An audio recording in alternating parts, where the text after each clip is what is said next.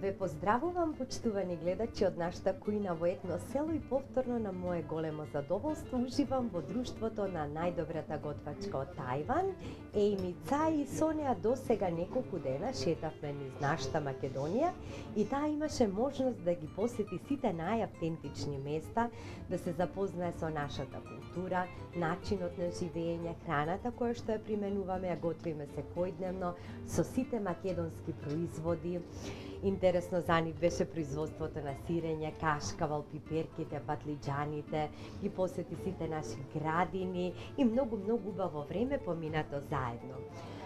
Еми, на нејзина желба, сакаше да ви прикаже уште еден специјалитет од Тајван. И токму затоа денеска повторно дојде во комплексот Етно село да ни приготви едно традиционално тајванско јадење.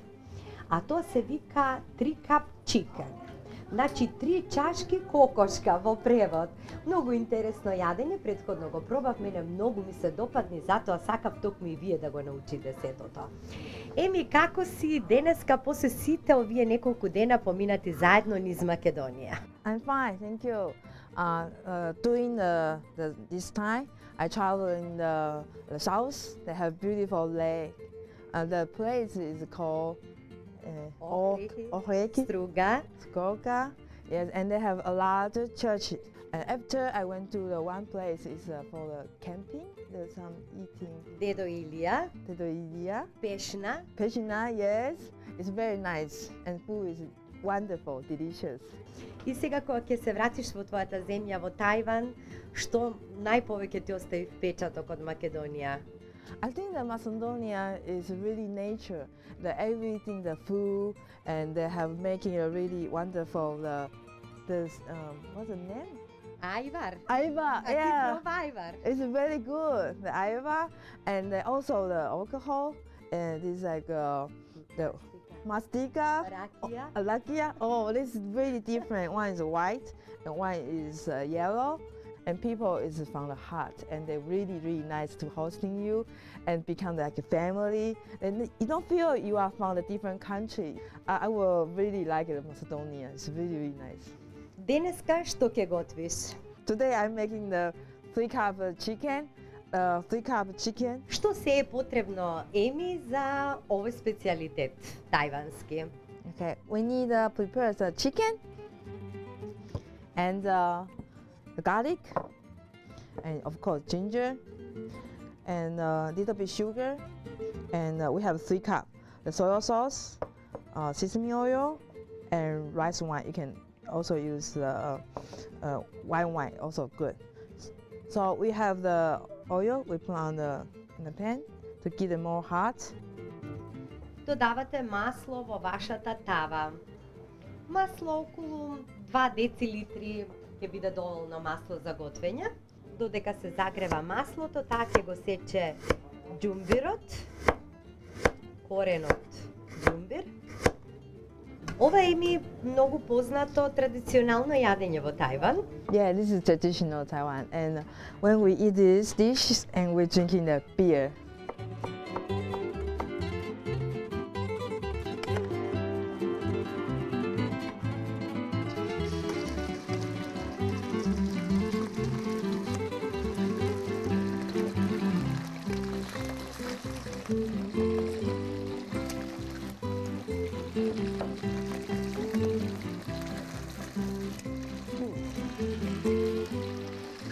Yeah, this we just cook a little bit. We don't need it to fry too long. Because this chicken have a lot of oil, so we just quickly to fry a little bit, and then we will cook it for after with sauce. Еми, ти си собственик на ресторан во Тајван, во Тајпеј.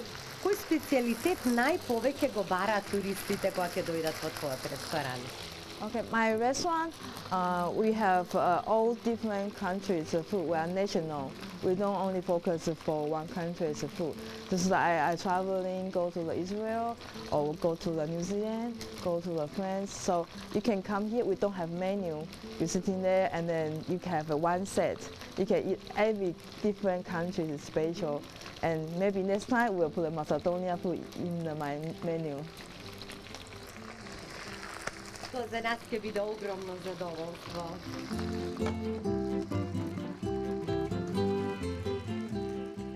Da li Aboriđanite što žive u Tajvan imat svoj tradicionalni jadenja? Sure, they have their own traditional dish, and they also have their alcohol, their wine, and they have traditional music and clothes, and everything is different.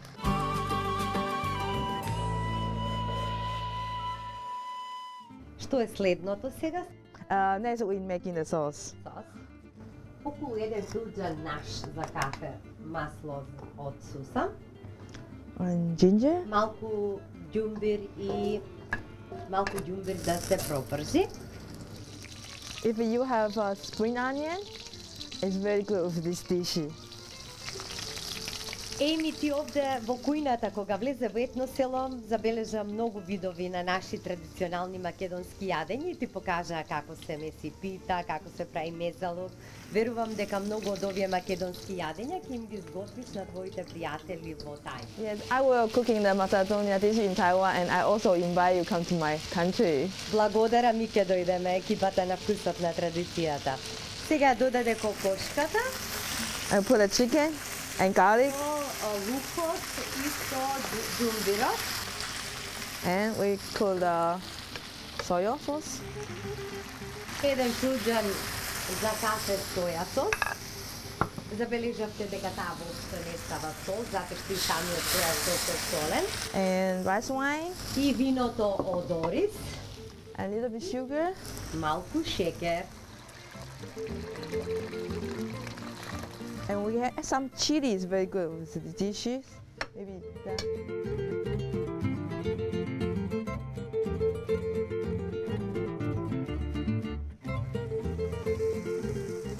And if you have the cover, you can cover. And then let the sauce reduce into a very dry. А дали е можно и дали ќе е добро да се јаде во комбинација со компир? Затоа што во Македонија покрај оризот многу користиме и компир. I mean, you can have these dishes with anything you want, but yeah, if you have potato or you have rice and everything, salad, everything you want, and as you like, yeah. Колку време сега ова ќе биде потребно да се довари? This fire is quite good, so maybe 20 minutes, 15 or 20.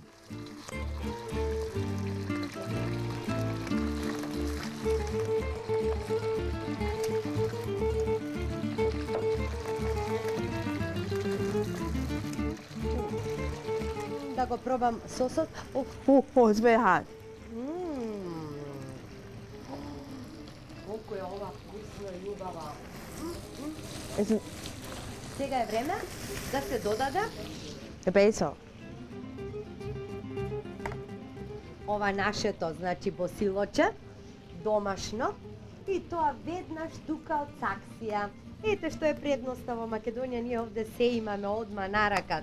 Та пиперки, та босилок, се си имаме тука. It smells very good, fresh. Значи не се сечкаат листовите од босилок, туку се ставаат целите кај кокошката и сос. And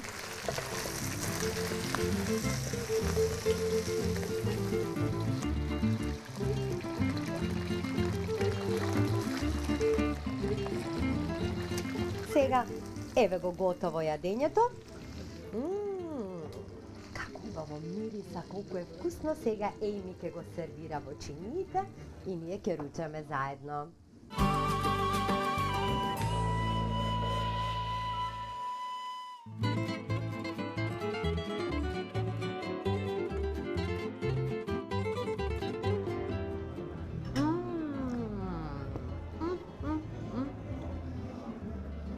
Прекрасно. толку многу вкусно и убаво. Ви советувам да го направите ова тајванско јадење, а до мене се и тимот на Еми Цај. Тој е господинот Даниел, кој што е репортер и новинар на тајванската телевизија, господинот Джери, кој што е десна рака на Еми, иначе исто така готвач од Тајван. Господине Даниел, добре дојдовте и вие во Македонија. Како си поминувате сите овие денови во Македонија? Good. It's a lovely place, Macedonia. People are very nice, and your food is wonderful. It's exotic because I never tried such very nice food because I travel around the world. I find Macedonia food is very special. Yeah, especially your ingredients are local produced. That's very fresh, very healthy, and very tasty. Very nice.